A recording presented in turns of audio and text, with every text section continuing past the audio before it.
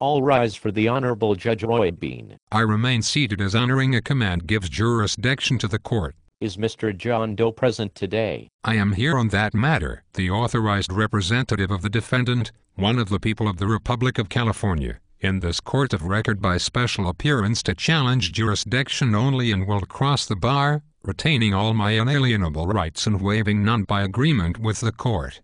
Come forward and sit at the table on your right. I will cross the bar retaining all my rights by agreement of the court. I can't hear you. Are you John Doe? You will have to step forward as everyone else does. I am here under threat and duress. I do not consent to contract with this court. I have not been shown any proof of claim that you are a lawful magistrate.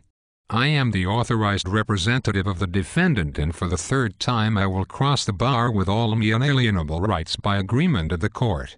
If you are not John Doe, I'm going to cite John Doe for failure to appear. So for the last time, are you John Doe? I am the authorized representative of John Doe and no evidence to the contrary exists. Will the judicial officer of the state of California give me his name? I give the orders in my court and you are dangerously near getting a contempt of court charge. Are you an attorney, sir? I have power of attorney, in fact for the defendant John Doe in all capital letters, and I am the authorized representative for the defendant. Let me see that power of attorney, sir. Who are you? Will the judicial officer of the Republic of California give me his name for the third time, or let the record show no judicial officer of the state of California is present in the court at this time? You are now in contempt of court. Bailiff, arrest that man. Bailiff, if you touch me, I will arrest you for assault with a deadly weapon. Do you understand?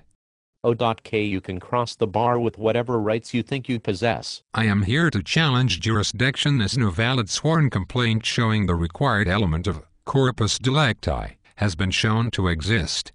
District Attorney, do you have a copy of the complaint? Is this a true copy of the verified sworn complaint?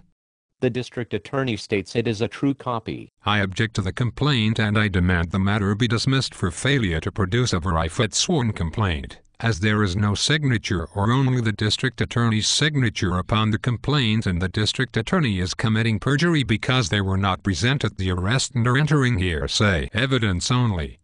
I'm sure we can straighten this out. Come back next week and we will have a valid charging instrument. I object. I don't consent to the District Attorney being able to commit perjury and failing to show up with the required evidence to charge the defendant.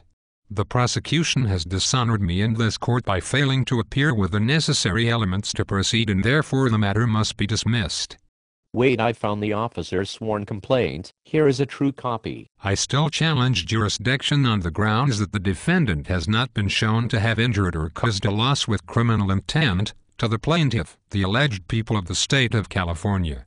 There is no real party of interest under Federal Rules of Civil Procedure 17A. Are you going to represent yourself in this matter, or get an attorney to represent you? I object. I have not heard proof of claim that the court has any jurisdiction to proceed, and I cannot proceed without bona fide proof of claim of the court and the District Attorney having jurisdiction.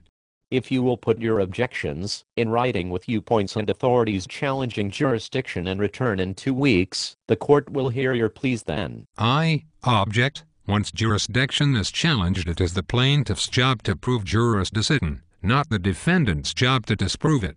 Let me read the court case cites showing corpus delicti or proof of injury is mandatory in every criminal case. Objection overruled. We'll meet back here in 2 weeks. Exception. Objection noted for the record. This court is not proceeding according to the California Constitution, Article 6, Section 1, wherein it states every court in California must be a court of record. I declared this a court of record in my opening statement. In Black's Law 4th edition it states a court of record proceeds according to common law. There is no common law in this court. You are getting near contempt of court with your statements. I object. I conditionally accept the court can hold me in contempt of court for entering facts into the record upon proof of claim. I'm not going to hear any more testimony from you. You are ordered back here in 2 weeks.